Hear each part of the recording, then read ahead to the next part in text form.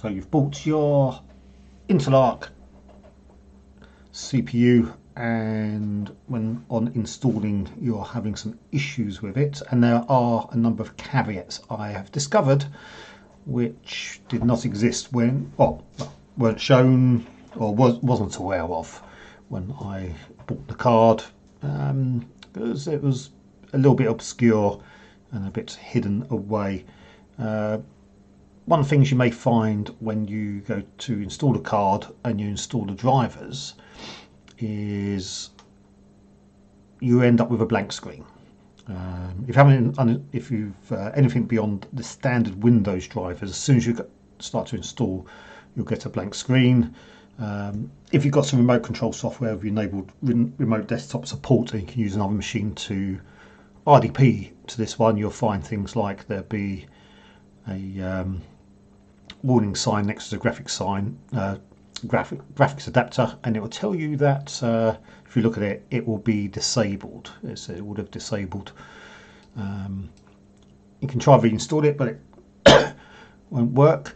If you look at the event logs for the device, so basically if you look at the properties of the device, and you would normally get be on general, but if you go to events, you'll get a bunch of errors. You can do a view all events, which you get you up a page something like this. You may see errors similar to this. Talks about trying to migrate PCI devices. This was from Monday the 20th when I was finally worked out what was going on. Quite late in the evening, but you'll get errors. There was a few other errors, but it looks like my event log has gone off, has been cleaned up beyond a week. So should really increase the size. You'll get some really odd errors. You'll have a device identity, which is here.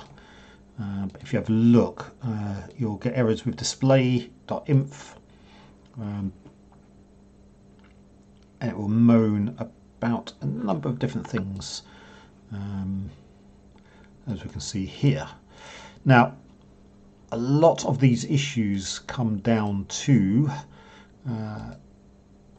some things which the graphics card or the Intel Arc graphics card don't support, which is a bit annoying for me, but it's possibly won't be for most people, but it depends what's enabled in the BIOS.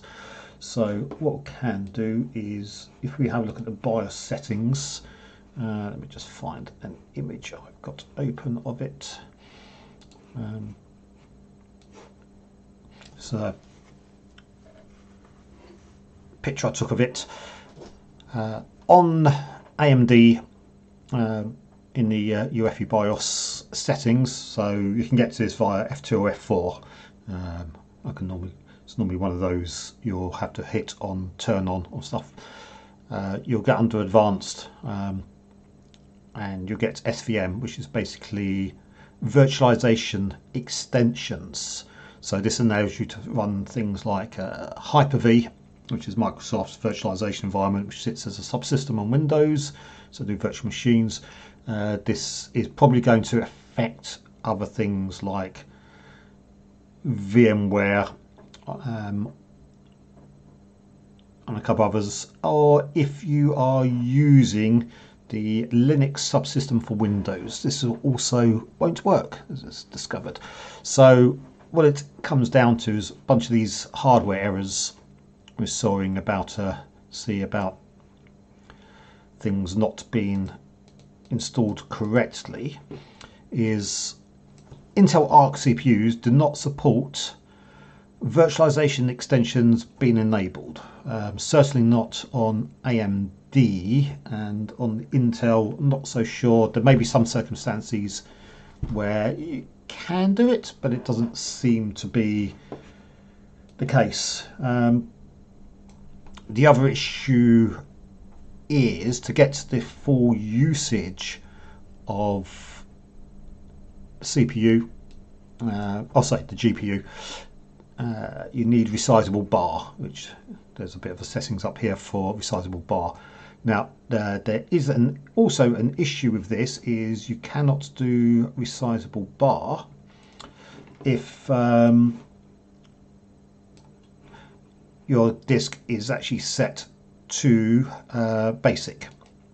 So it needs to be a GPT disk for resizable bar. And the other thing which is also required is, let's find the screenshot for it.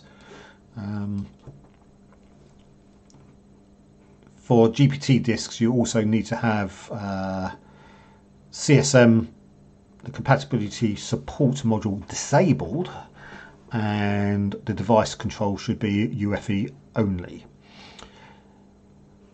But to do UEFI only requires a GPT disk. Now, depending on the version of Windows, there are ways of converting to GPT disks, which I'm not going to do here at the moment. I'll show, although I do have another SSD installed, which I'm probably going to look at copying everything across to it, and I'll make this, this is an M2 SSD, so I'll probably make this the actual boot device. So rather than destroying my original disks. So that is a bit of an annoyance.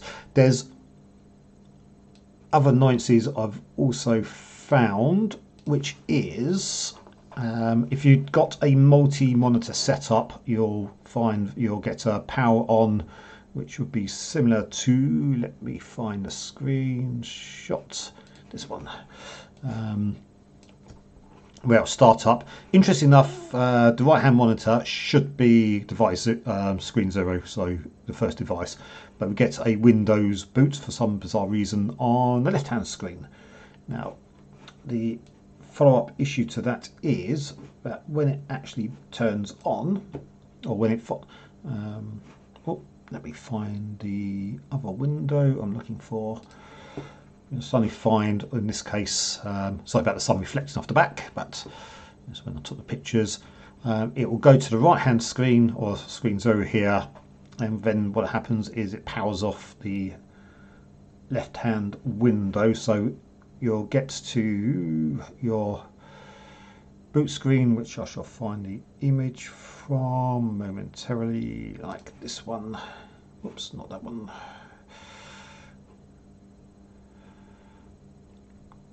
I shall find in a moment. So I took a screen grab of it. Oh yeah, this one here. You'll go to your Windows login screen, which generally does appear on one screen, but your left-hand screen, or in this case the secondary screen, will be off. And even when you actually log in, it still remains off. And then what I've actually found I had to do is, in this case, one of the monitor cables, the DisplayPort cables I've got, which I purchased, didn't actually work. So I'm going to have to send it back because it seems it's been badly made and produces screen corruption.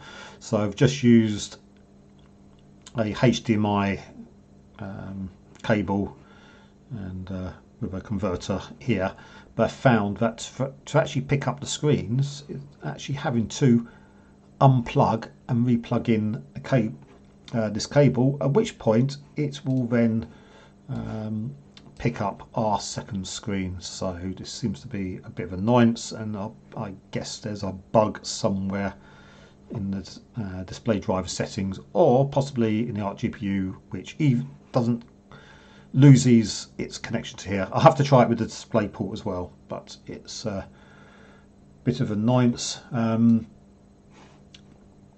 again, a resizable bar, it will show up in the Intel Arc control panel in the settings here, and yeah, it doesn't really work. So there are annoyances. The virtualization I do use, or would have used, but I can't now, or if I enable it, I'll have to do a remote control to this PC to actually then be able to use virtualization, which is really annoying. So Intel needs to sort their life out, because how can you produce a graphics card which doesn't have virtualization support? I mean, come on, it's ridiculous. Everybody else, all the other cards don't have a problem with it. And what it moans about is when you have virtualization enabled, basically you get a load of PCI bus errors. But you only get those PCI bus errors when the Intel graphics driver is installed. If you've got the standard basic Windows driver, it doesn't. So annoying. But we'll see if Intel actually release some bits about it. People moaned at them about it on the forums, and basically they've closed down the ticket saying, oh, you're not talking about it anymore, therefore it must be a closed problem. So it's something obviously they know about but don't want to do. So if you want to use virtualization, do not buy an Intel Arc graphics card.